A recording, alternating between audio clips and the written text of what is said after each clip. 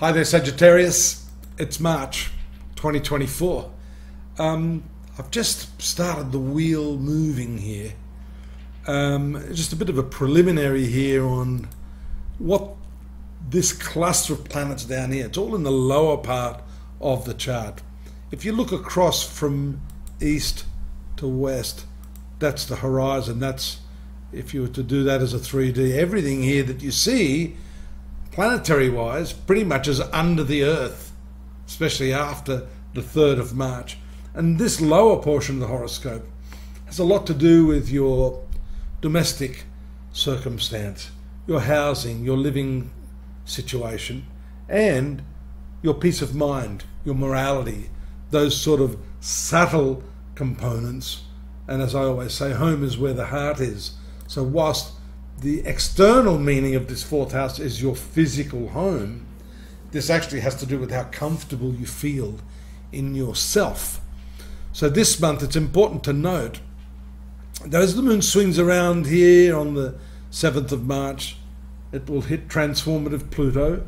Pluto rules your 12th house of the past and all of those things that have held you back in a way. Mars, a thoroughly positive planet for you, ruling the 5th house of creativity and communicating your ideas, is shown by that conjunction, then that lovely soft conjunction with Venus before moving into this 4th house again, along with these other planets on the 10th, and forming a new moon transit here in this area. So we would estimate that with this particular transit, Sag, you are going to look at redefining your living circumstances, the people you live with. If, for example, you're a younger person, you've been living with your family, this could trigger you to, move out, independently find your own way. And you'll notice also on the same date, Mercury moved to the 5th house. The new moon then moves to the 5th house. 5th house is your creativity. So you've got a lot of creative impulse here. You've got Venus moving into the 4th house there, also on the 12th. This is a lovely placement.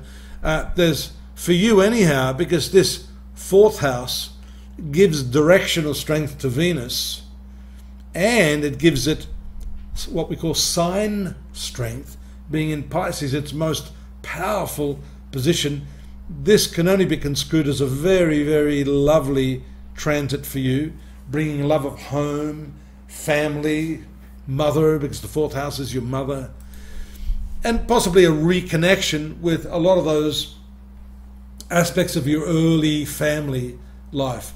This could result in reunions of the family, special gatherings or celebrations, especially with the ruler of the 7th house, Mercury, ruler of the 10th house, Mercury, rules both these areas, transiting the 5th house of children. There could be the birth of children, there could be celebrations surrounding children in the family, sports events in which there are some accolades or positive benefits, as Mercury rules this 10th house of prestige, moving through this 5th house. I'm just trying to give you a little bit of an astrological synopsis of this, so you don't think, oh, he's making all this shit up. I'm not making it up. I mean, you've got to use a little bit of intuition, but generally here, unless I'm doing a face-to-face consultation, it will be predominantly based upon the technicalities of astrology and how they work. The other aspect here, we mentioned the new moon in that 4th house of family, is this full moon taking place in the zone of friendships, affiliations, acquaintances.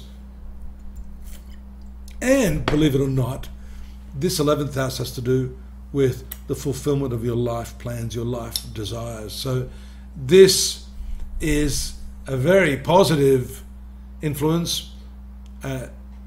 It hits the chart on the 25th, there it is. There's the opposition aspect, which we call a full moon.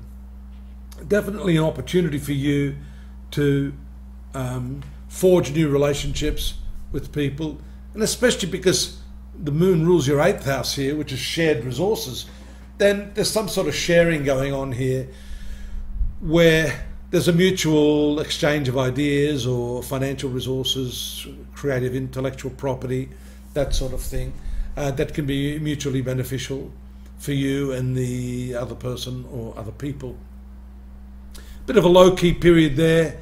In the last couple of days of the month, you see the 12th house transit of the moon in the debilitated sign of Scorpio.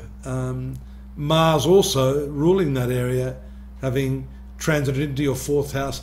That can bring a little bit of destabilization, a little spice and heat.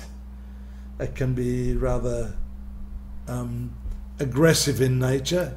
Needn't be. Fortunately, you've got the controlling influences of Saturn and Venus here, and of course that growingly close conjunction of Venus and Neptune, bringing idealism. So possibly you're not going to allow a little bit of frustration and anger to overpower your better sense, and that's a good thing.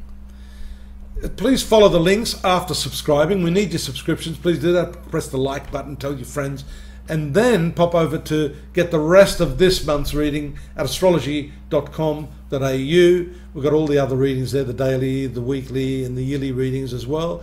You can create a composite here of what's happening in your life. But if you want more detail on that, you're more than welcome to drop me a line, and I'm happy to organise an appointment to tell you what I see for you personally.